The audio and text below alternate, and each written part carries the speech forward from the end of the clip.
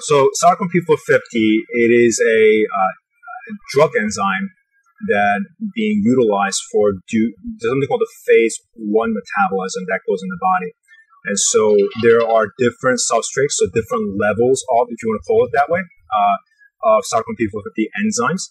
And so in a pharmaceutical term, it's called substrates. So there's a different substrates of those cytochrome P450. And the majority of that plays a bigger role in the aspect of drug metabolism is something called 3A4 enzyme. And about 70% of the drugs on the market right now are being metabolized such. So especially drugs like Lipitor, which is a statin drug for cholesterol, as well as certain drugs like verapamil, which is a heart medication, and certain other drugs can be metabolized that way. And there's certain things that can actually interact with that enzyme.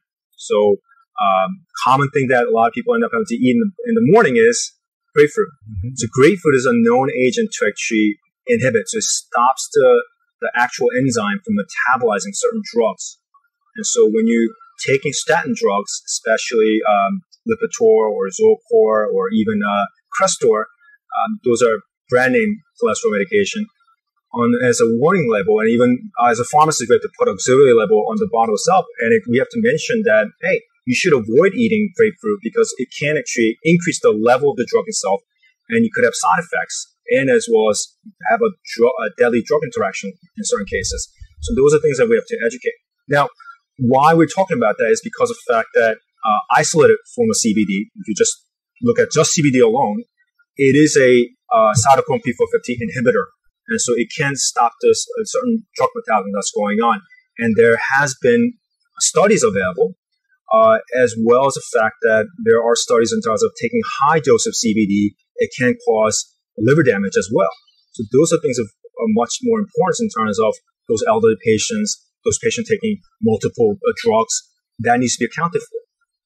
And so when I educate patients, those are things that need to be looked at.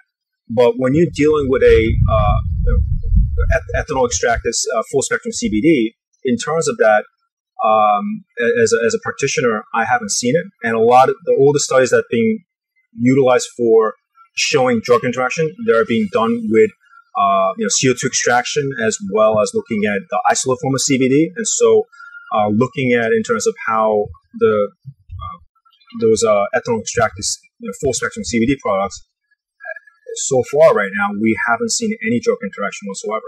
And I have patients who are taking, taking number of drugs such as warfarin, as well as certain HIV drugs as well. HIV drugs actually has a high level of drug interaction, which can be critical, and especially for patients who are suffering from, pain, and as well as all the issues that are going on, they're taking multiple medications, right? So drug interaction has to be looked at. But when you're looking at a cold ethanol extracted full spectrum CBD, we haven't seen any of that issue at all. So that's the safety profile of having a good product in your hand.